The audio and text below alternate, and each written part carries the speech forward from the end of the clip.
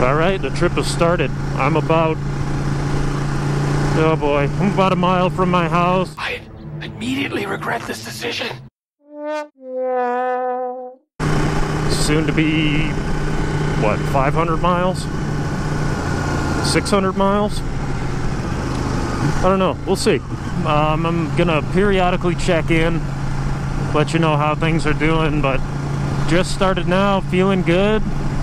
Got this Airhawk seat, so I think that's gonna be alright. I don't plan on having this GoPro on the entire time because I don't have any way to dump my footage, so I guess I'll and it's gonna be pretty boring because it's all highway driving, interstate, tollway, whatever you want to call it. I guess I'll check in with you guys later. Alright, we're in Indiana, making kind of a gamble here. I know my gas light's about to come on. We got 125 miles on this trip, and I just passed the gas station. It said 35 miles to the next stop. So we're going for it. So far this trip has been a lot easier than I thought. Well, I don't know, a lot easier. It's not been as difficult as I expected it to be. I mean, I've gone long distances before, and I packed my bag this time. My bag is overflowing, but it's stuffed with like shirts and socks and underwear. You know, I'm not bringing heavy camera gear or anything like that. But one thing that's awesome is these roads in Indiana have been brand new so far, or at least on the tollway anyway. To get into the tollway, I do have iPass, which works like all the way out into New York. So I went to the manual lane and pulled up to kind of where you take the ticket. I took my iPass out of my pouch and like waved it over my head and nothing happened. So I had to like back up a little bit to actually be in the radar. That wasn't too bad. That was probably my biggest concern of the whole trip, was trying to get the iPass to work. So next time I check in, I'll either be at a gas station or I'll be sitting on the side of the road stranded. Alright, we'll check in soon. Boom. We did it.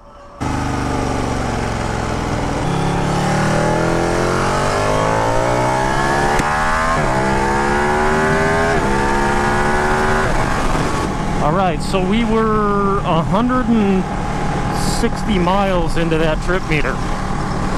That ain't bad. 160 miles on a tank of gas on the Panigale.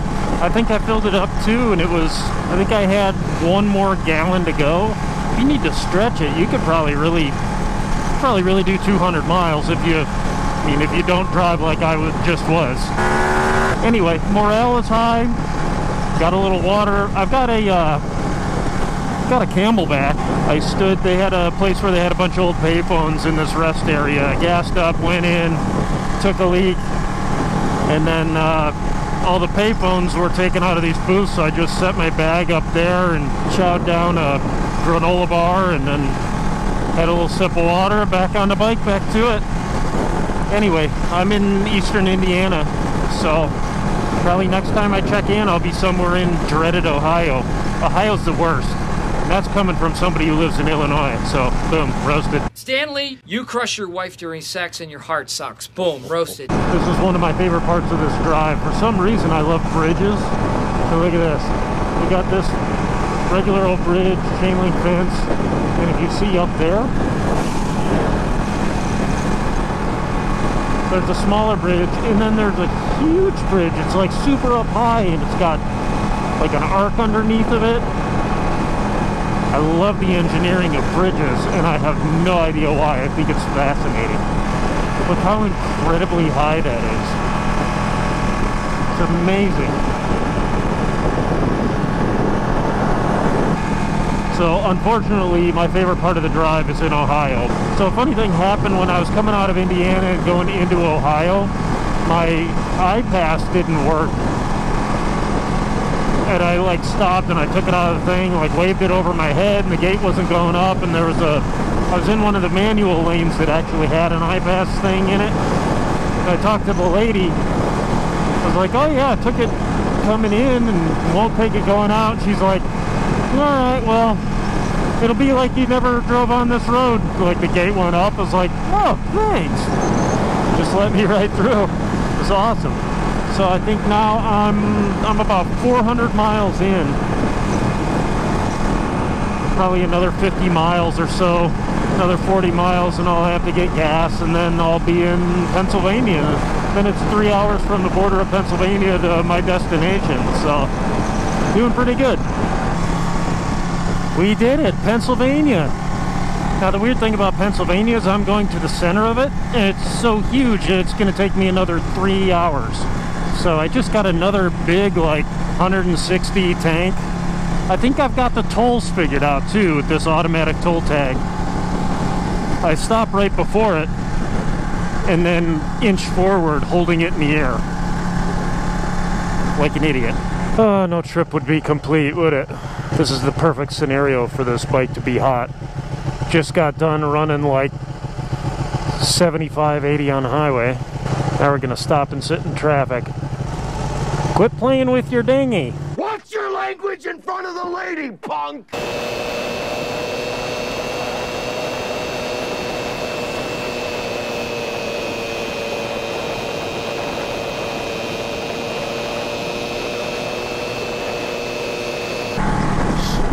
Front roll.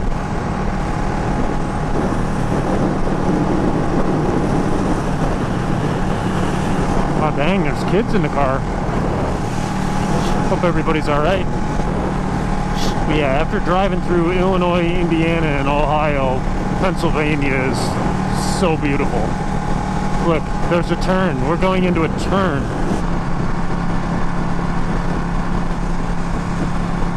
Come on! So here's a story that you don't care about, but I'm going to tell you anyway. My dad works with a guy whose last name is Phillips, and the guy had a kid and named his kid Kyler. Look at this, Kyler Tom Phillipsburg. Isn't that funny?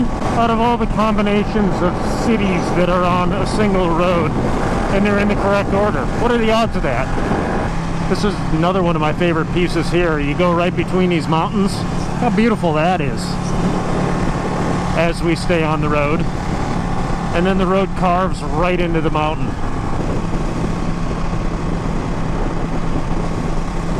I love it. Came through here one time and there was a gigantic pile of rock down at the bottom. Something had just fallen. Like that. Like that entire chunk just came out. Anyway, we're within striking distance of Gilson Snowboards headquarters here.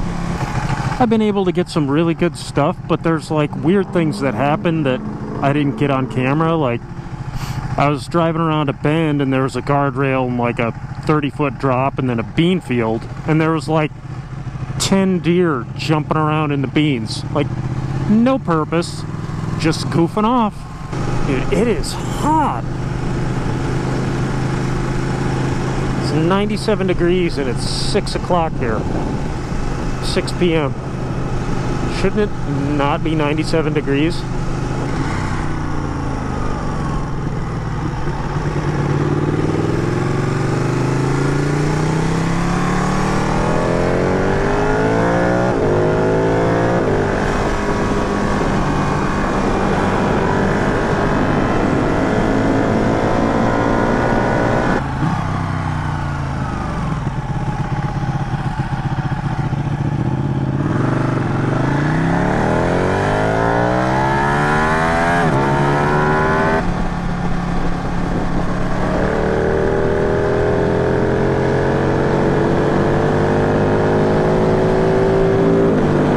This is a serious hill. I'm sure the camera doesn't do it justice.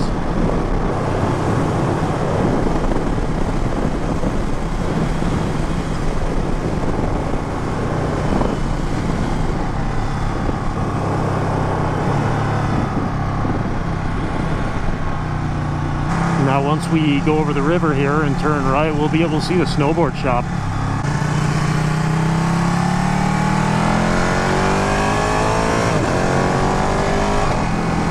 There it is. Oh, and there's that huge feature. Wow. That's insane.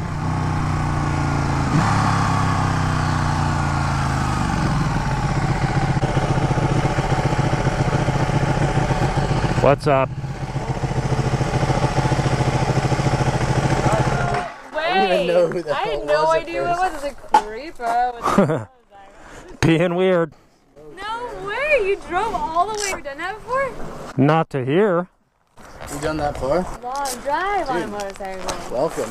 Dude, you're such a badass. I'm so cool. So the reason why Gilson turned into my favorite snowboard company is they pull an Airstream trailer around the country every winter and do free demos. Like they give you a snowboard and they're like, ride it all day if you want. Let us know what you think. And it's seriously the best thing under your feet. And after talking to these guys for an extended period of time, it dawns on you how rare it is that there's good people doing good things.